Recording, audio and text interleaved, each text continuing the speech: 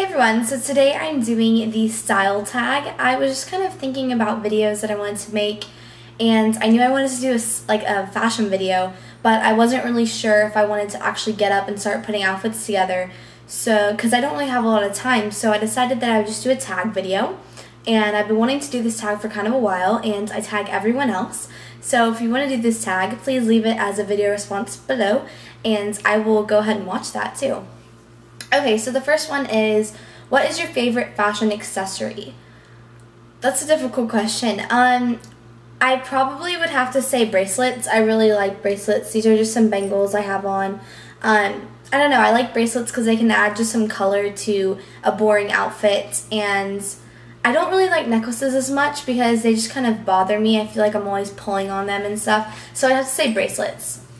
Who is your role model in real life and YouTube? Well, fashion-wise, I think Sienna Miller has beautiful clothing, and I really like her style.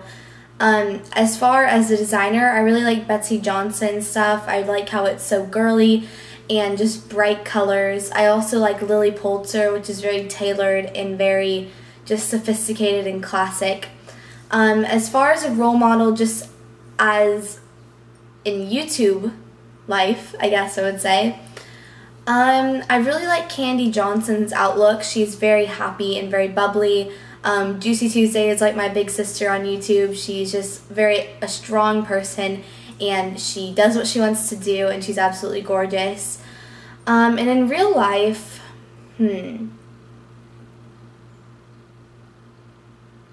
there's this girl that's a couple grades above me, and she is absolutely gorgeous, and she has the cutest clothes on every time I see her. So I think she's probably my role model in real life. I'm not going to say her name or anything like that, but she has really cute clothing, and I really love her style.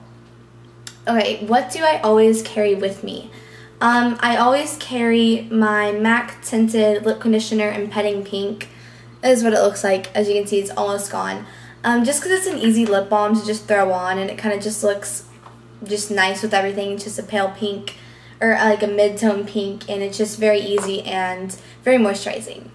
Okay, the next question is, what would I describe my fashion style as?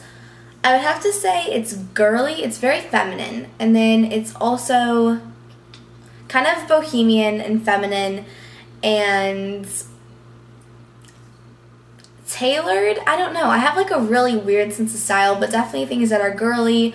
I like a lot of basic colors. I like a lot of black and navy and white and cream and nude, just because it's very classic colors, but I like different kind of cuts and styles. I love floral dresses, and I like blazers, and I like off-the-shoulder tops, as you can see, and things that are very soft and just, I don't know, I have a really interesting style. You can kind of watch some of my style videos and see from that. Okay, my favorite jeans, sunglasses, and heels. Okay, jeans, I brought two pairs out here because I couldn't decide. I am someone who lives, I don't live in jeans, but I absolutely love jeans. I really love jeans. They're very easy to wear to school especially. And so I have a lot of different pairs of jeans. I really like having nice pairs of jeans as well. Okay, so I normally always wear 7 For All Mankind jeans, but these are, if I had to pick a pair that wasn't 7s, because I kind of always have 7s on, I would pick J brands. And so this is what the back of them looks like. And it's just like a flat pocket. It makes your booty look really nice. But they're just nice because they don't have any back detailing, which a lot of my jeans have, like embellishment or something going on back here. But these ones are very nice, and they're very fitted, and they just kind of look nice with any kind of top. They don't take away from your top or your shoes. They're just kind of nice classic jeans. But my favorite pair of 7s currently, I really like dark wash jeans. I really hate light wash jeans. I don't know why. I think they look kind of tacky, just in my own opinion, but so I always have dark wash jeans on, and these are my favorite ones from 7s. They have this weird pocket detailing thing. I don't know. They're cute. And as for heels, these are probably my favorite pair of heels. They're black.